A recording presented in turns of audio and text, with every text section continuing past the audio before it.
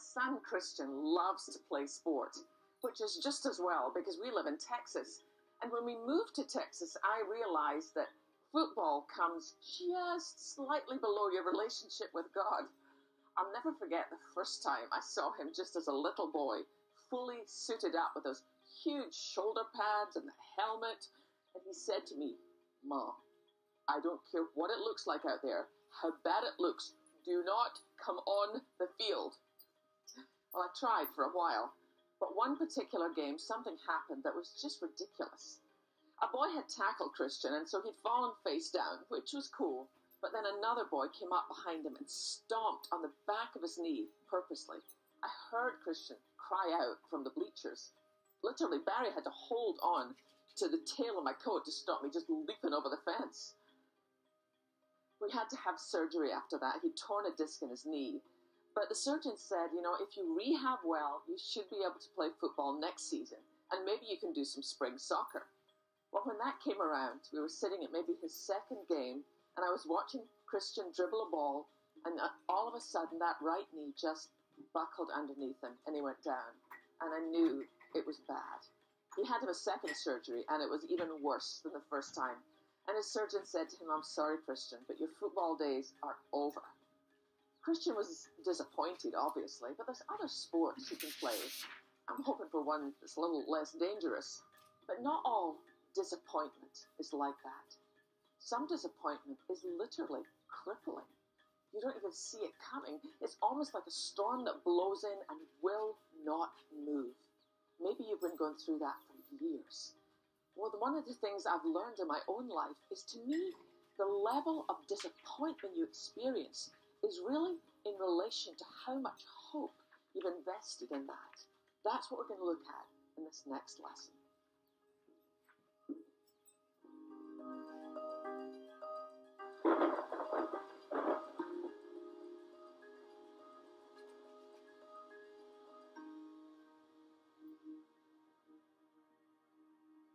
We've all been disappointed over one thing or another. Sure, some disappointments are more intense than others, but we all have things in our lives that have let us down. As we look into God's Word in this session, we're going to take a look at a woman who experienced profound disappointment, not just for a season, but year after year. But she found redemption and a hope that could not be shaken by reaching out to Jesus. I believe that hope is available to every one of us. We find her story in Mark's Gospel, but we don't even know this woman's name. She's simply referred to as the woman with the issue of blood. If you have your Bibles, open them to Mark's Gospel, chapter 5, beginning at verse 25. Let's read the story of this woman who moved from crushing disappointment to overwhelming hope. I'm reading from the English Standard Translation. "And there was a woman who had a discharge of blood for 12 years, and who'd suffered much under many physicians, and had spent all that she had, and was no better, but rather grew worse. She had heard the reports about Jesus, and came up behind him in the crowd, and touched his garment. For she said, 'If I touch even his garments, I will be made well.' And immediately the flow of blood dried up, and she felt in her body that she was healed of her disease. And Jesus, perceiving in himself that power had gone out from him, immediately turned about in the crowd and said, 'Who touched my garments?' And his disciples said to him, 'You see the crowd pressing around you, and yet you say, "Who touched me?" And he looked around to see who had done it. But the woman, knowing what had happened to her, came in fear and trembling, and fell down before him, and told him the whole truth. And he said to her, 'Daughter, your faith has made you well. Go in peace and be healed of your disease.'" There's no doubt this is a miraculous story. What I want us to see, though, is that the greatest miracle she received that day wasn't even one she was looking for, and she didn't even know that she needed. She wanted to be healed, but Jesus wanted to make her whole. The glorious thing about the grace of God seen in the face of Christ Jesus is that he sees beyond our cries to the very deepest longing of our hearts and answers prayers we didn't even have the wisdom to pray if we will listen for him. There are several things to note about this poor woman. First of all, she is suffering.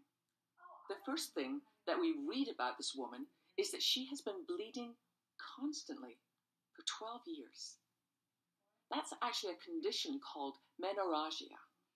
I know a school teacher who has suffered from this for just 2 years. She's so weak and easily worn out. If she'll even get out of a chair too quickly, she can pass out. It's a very debilitating condition. This poor woman has been like this for 12 years. Mark tells us that she has used up every penny she has in an attempt to find a cure. And not only is she no better, she's actually worse. The Talmud offered 11 remedies that might bring relief, most of which seem quite strange to us today. For example, one treatment option was to find a corn husk in the droppings of a white she-mule and carry it around with you, and that might help her condition. Not sure I'll be going for that one. She's also, and perhaps even more tragic, she's an outcast. To me, that seems far worse. Most of us are familiar with the 10 commandments given to Moses on Mount Sinai, but those were just the Big Ten. There were actually 613 laws that applied to every Jewish man, woman, and child. The one that impacted this woman the most is actually found in the book of Leviticus, chapter 15, verses 25. If a woman has a discharge of blood for many days, not at the time of her menstrual impurity, or if she has a discharge beyond the time of her impurity, all the days of the discharge she shall continue in uncleanness, as in the days of her impurity. She shall be considered unclean. Think through what life must have been like for this woman. To be an outcast in biblical times. If she had been married, she could no longer touch her husband. Even to hold his hand would then make him ceremonially unclean. So I imagine she was probably living alone. She would undoubtedly be unable to have children. If you were her friend, you couldn't invite her to stop by for coffee because the chair she sat on would become unclean, as would the cup. If she began to slip and fall in the street, anyone who knew of her condition would not be able to stop her fall. She was also obliged to call out by law, unclean, if someone was about to bump into her and hadn't seen her. She was such an absolute outcast, not even welcome in the house of God. She was utterly alone. She was desperate. Have you ever been there? Have you ever been in a place where you think, there's no help for me, there's no hope? Someone once told me at a very dark time in my life that when the pain of remaining the same is greater than the pain of change, then you will change. And that's where she was, desperate. She had heard that this man Jesus was healing people, and she also knew this was her moment. But even as she determined that she would push through the crowd and touch the hem of his garment, something happened that might ruin it all. A prominent Jewish rabbi, Jairus, fell at the feet of Jesus on behalf of his 12-year-old daughter who was dying. He begged Jesus to go with him to his home. This girl was everything that the woman was not. She was loved. She was fought for. She was treasured. She was Jairus' daughter. Well, this was a crossroads for this woman. Would she slip away again, even more bitterly disappointed? Or would she push through the crowd and touch Jesus? We all have these moments. Moments when we hear God calling us And we know it's his voice. We know that he is asking us to step out in faith. Will we respond or slip away into the shadows? God lets us choose. Well, in that moment, with her heart pounding in her chest, she stepped toward Jesus. She reached through the crowd and touched just the hem of his garment, and immediately she felt in her body that she was healed. And Jesus felt it too. He felt that power had gone out of him, and he stopped and asked the question, "Who touched me?" The disciples thought the question was ridiculous, as the crowd was pressing in on Jesus from every side. But Jesus waited. Many people touched him that day, but one touched him in faith. Jesus knew who had touched him, but he wasn't going to expose her. He waited. She could have slipped away unnoticed and presented herself to the priest in 7 days and been declared clean. But I wonder, would she have lived the rest of her life wondering if she had stolen a miracle? So we read, "But the woman, knowing what had happened to her, came in fear and trembling and fell down before him and told him the whole truth." The Greek word used here is the same word used just a few verses before her story in Mark 5, when a demon-possessed man fell at the feet of Jesus. The interpretation here is not simply someone tripping or collapsing. No, falling in worship, in humility, full of belief and understanding of her need for a healer. I love this line. She told him the whole truth. That simple statement makes me stop in my tracks. The whole truth. Have you ever done that? Have you ever poured out every ounce of the disappointment you carry? He will listen, He listened to her. I'm sure that Jairus and others were trying to get him to move on, but Jesus listened to this poor woman pour out the disappointment of years. Then he gave her a gift, a profound gift given to no one else recorded in Scripture. He looked in her eyes and he called her daughter. What a gift to this lonely, broken woman who had not belonged anywhere for so long.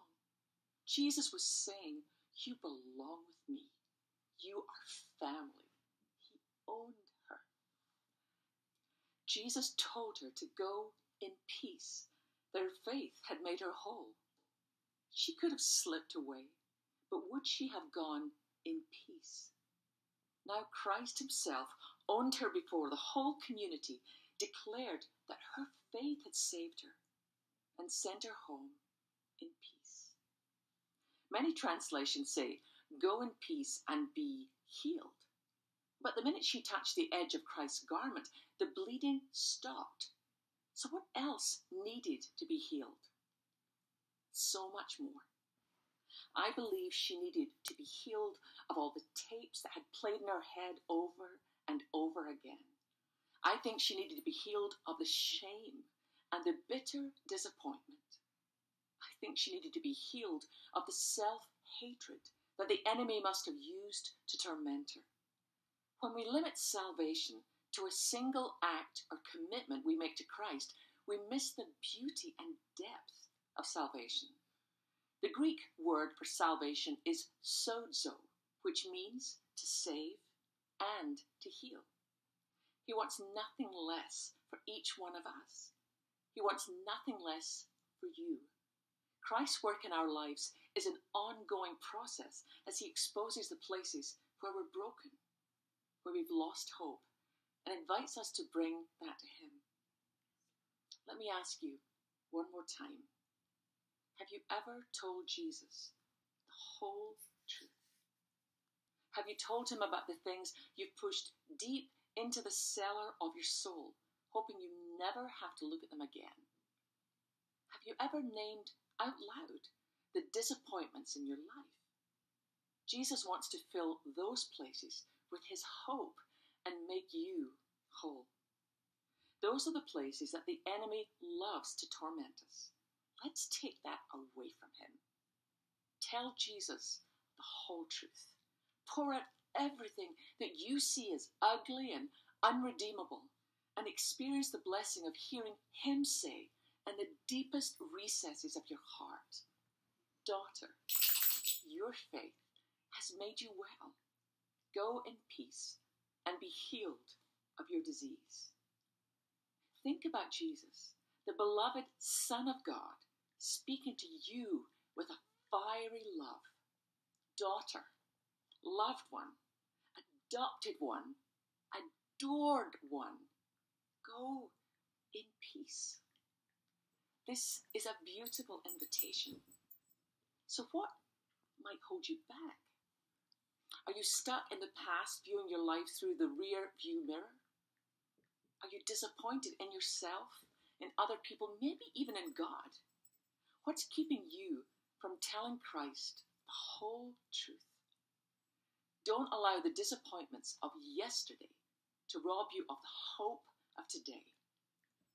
Although we will never understand this side of heaven, the depth of the love of God, as his precious daughters, we have a glorious invitation to trade our disappointment for the sure and certain hope we have in Christ. For years, this woman had been defined by one thing and one thing alone. She was a woman with an issue of blood. Now, she would be defined differently. She would no longer be defined by an issue, but by her identity as a daughter of God. When you're a child of God, there is an identity that no one can touch. For every no that you have received in life, each one is outweighed by the definitive yes that Christ accomplished on the cross. As Paul wrote to the church in Corinth, "So we do not lose heart. Though our outer self is wasting away, our inner self is being renewed day by day. For this light, momentary affliction is preparing for us an eternal weight of glory beyond all comparison." When Paul wrote to the church in Rome, he put the disappointments of this life into perspective as we look to our eternal home with Christ forever. We can rejoice too when we run into problems and trials, for we know that they help us develop endurance. And endurance develops strength of character. And character strengthens our confident hope of salvation. And this hope will not lead to disappointment, for we know how dearly God loves us, because he's given us the Holy Spirit to fill our hearts with his love. He was very definitive in how he writes the last statement. This hope will not lead to disappointment. I love what theologian Miroslav Volf writes. Though our bodies and souls may become ravished, yet we continue to be God's temple. At times, a temple in ruins, but sacred space nonetheless. So today, right where you are, in the midst of your disappointment, in the middle of your shattered places, will you let God redeem your ruins and renew your heart? You are a daughter of the King. You are his beloved, no longer defined by your circumstances, but by your identity, found only in Christ Jesus. And just like the woman we studied today, remember that while you may be looking for one miracle, God may be up to something a lot more glorious than you could even begin to imagine.